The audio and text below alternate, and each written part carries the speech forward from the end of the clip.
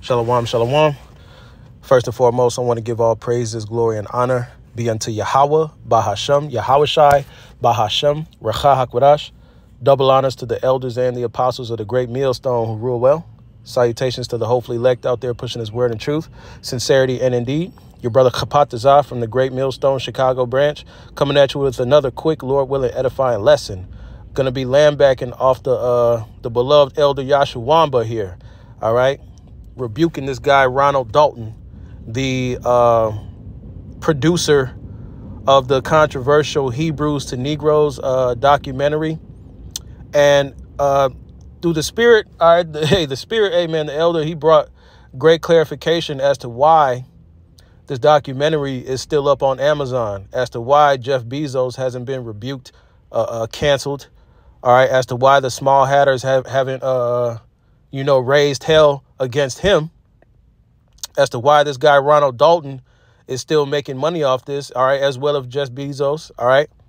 The reason why is this documentary, though it sheds a little bit of light as far as who we are as the people of Israel, all right, well, the Southern Kingdom, that is, all right, this guy, his documentary goes off on a lot of things. It goes off on who Esau Edom really is, all right, and it spreads a lot of heresy. All right, as we're about to get into, this guy, he denies the power of the Lord. All right, so we're going to get right into it. End-time centered Israelite doctrines or teachings, such as the chariots of God, aka the UFOs, are going to come and get us, black people. And I see Israelites that are posting videos about UFOs and spaceships coming to get the Israelites, get black people, and it's really disheartening and sad to see that we have equated the Hebrew word for chariots and horses to UFO ships. So we know in ancient Egypt that the horses were the ones that pulled the chariots. There's a Hebrew word for horse, there's a Hebrew word for chariot.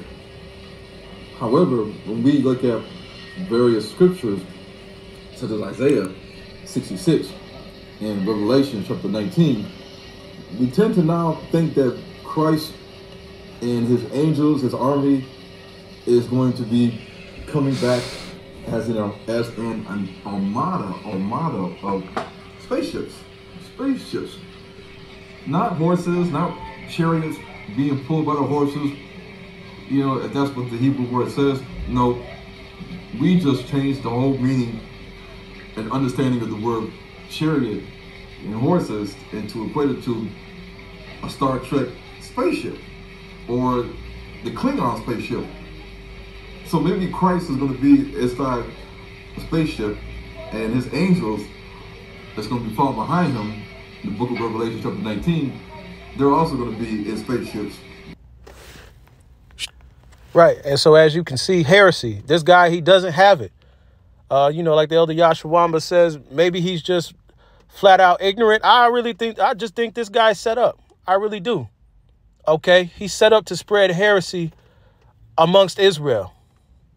And when you read in the scriptures, OK, these things are spiritually discerned. There's context, which means the understanding of what something is talking about within the text. And then there's spiritual discernment. All right. But at the end of the day, this thing is all about the elect. OK, whoever is of the elect, they're going to come across his video due to the controversy.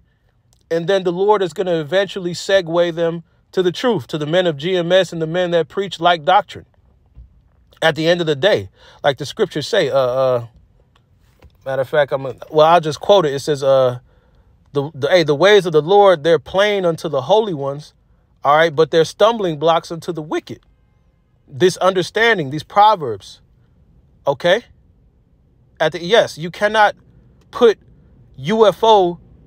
All right. Or unidentified aerial phenomena, what Esau likes to call them. You cannot replace that every time you see chariot, like fucking duh.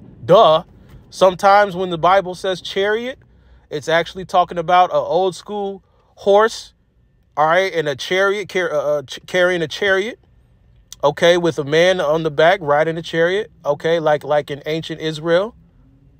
Or when it talks about chariots, when it talks about a flying roll in the book of Ezekiel, yes, it is talking about a so-called UFO. All right, but I'm going to get this real quick. This is the book of Sirach 20 and 24. A lie is a foul blot in a man, yet it is continually in the mouth of the untaught. And this guy, Ronald Dalton, he's untaught. He doesn't have it. Like I said, he's on that black power trip, which that doctrine is fucking off. Okay. He's calling the white man Japheth. That doctrine is completely off. All right. And here it is. He's discrediting, all right, the majesty of the Lord. Like the elder Yashawamba said, hey, here it is. Esau has his vehicles. Esau has his flying vehicles. The Lord can't have none. Come on, man. Why in the hell you think Esau would be spending billions of dollars on a space force? He's going to fulfill the scriptures in 2nd Ezra, the 13th chapter. The whole world is going to fight against the Lord, man.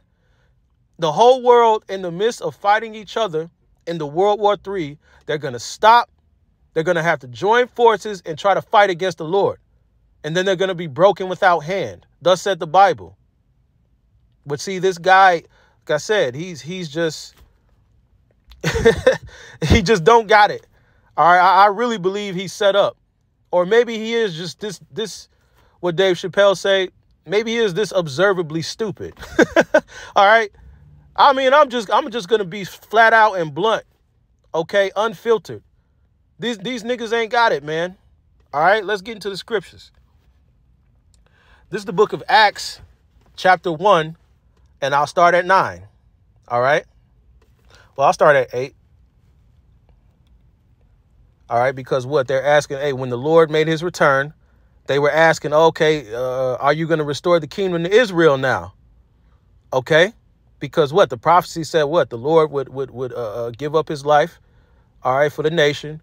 And then he would come back and restore the kingdom. So when the apostles, when they saw Yahweh Shai, all right, they was thinking, all right, it's go time now, right? This is Acts 1 and 7. And he said unto them, it is not for you to know the times or the seasons which the Father hath put in his own power, but ye shall receive power. After that, the Holy Spirit is come upon you, and ye shall be witnesses unto me both in Jerusalem and in Judea and in Samaria and unto the uttermost part of the earth, right? And this is where we're at now, 2,000 years later. This word has gone out throughout all the four corners of the earth. All right. Verse 9. Right. And when he had spoken these things, while they beheld, he was taken up, and a cloud received him out of their sight. OK, so is this just talking about a regular cloud? He just jumped into a goddamn cloud? No, this is talking about a so-called UFO. All right. A spaceship. Yes. It says, verse 10, and while they looked steadfastly toward heaven as he went up. So they're watching the Lord ascend up into heaven into this vehicle.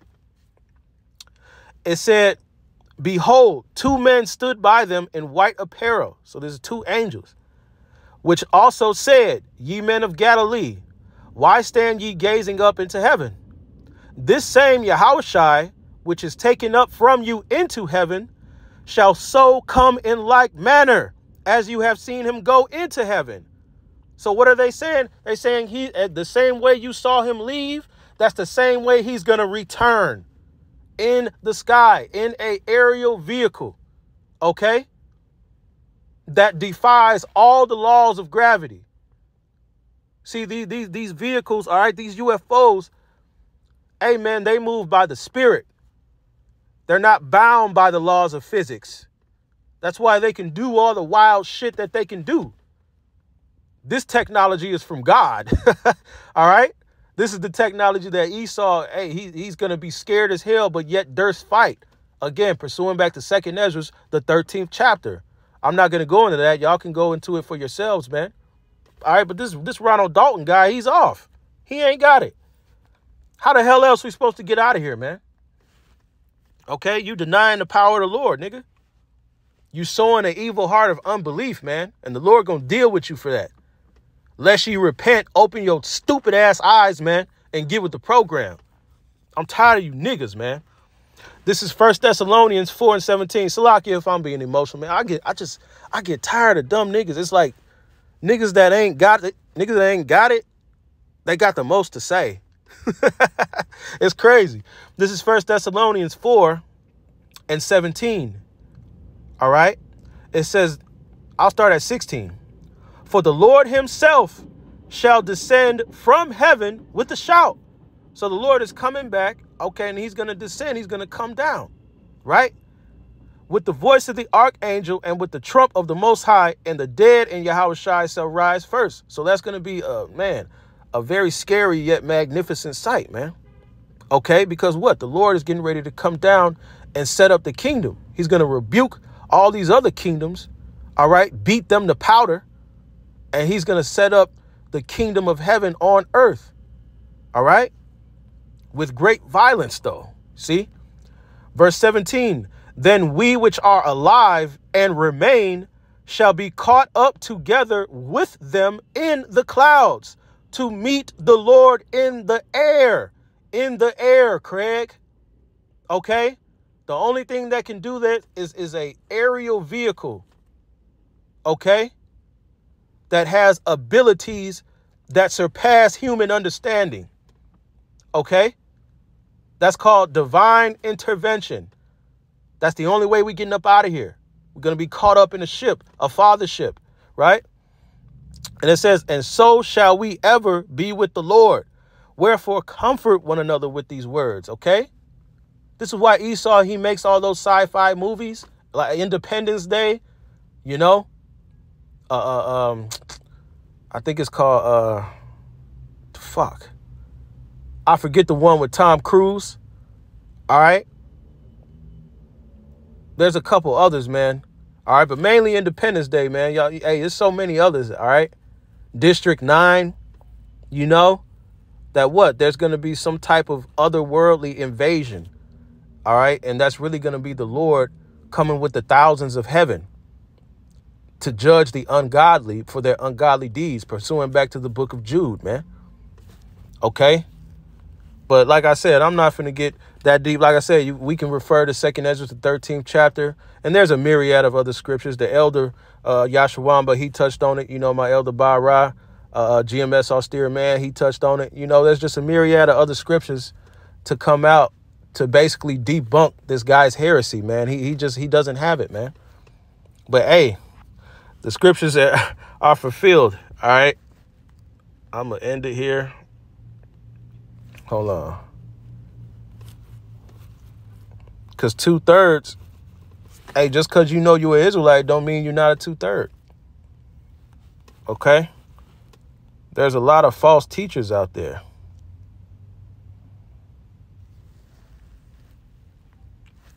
Even he shall be a prophet to this people.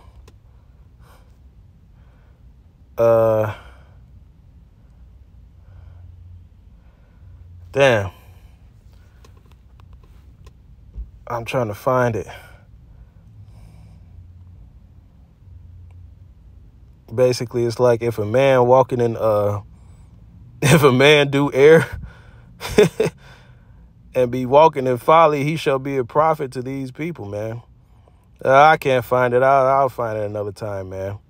All right, but basically, if you see a nigga saying a bunch of folly concerning the Bible, so-called believing the Bible, knows he's an Israelite, but is just off, even he shall be a prophet to this people, man. Because our people just, the Lord has blinded them to the truth. 2/3, that is. The majority of Israel is just not going to get it. They're not going to come to repentance. They're not going to come to the true doctrine. They're not going to walk in the light. They're not going to be reproved. All right. They just going to know they Israelites, continue to be niggas until they be destroyed, man. All right. But hey, the elect is going to come out of this. So with that, I hope this was edifying. All praises, glory, and honor be unto Yahweh, Bahashem Yahushai, Bahashem Recha Kodash, Dawada, Damyat Tawab.